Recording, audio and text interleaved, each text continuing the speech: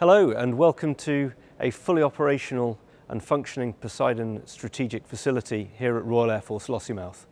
I'm Wing Commander James Hanson and I'm the Commanding Officer of number 120 Squadron, and we operate the Poseidon MRA Mark I aircraft.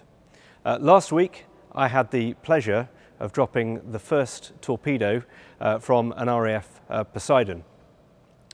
This was a culmination of a multi-agency defence-wide effort and with international partners to get us this far, and it's a major milestone in the Poseidon programme. The torpedo that we dropped was called a recoverable exercise variant torpedo. That means that there was no propulsion in it and that there was no warhead.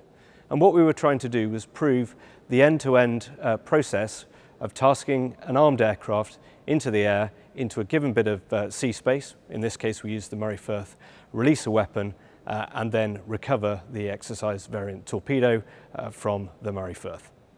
This event was very significant for the anti-submarine warfare capability of the United Kingdom, proving the lethality of the Poseidon capability. In the whole, we're going from strength to strength. Here at RAF Lossiemouth, working with our partners in the Royal Navy and with allied partners across NATO. Significantly for us, we're expecting the Poseidon fleet to be at full strength in terms of aircraft before Christmas.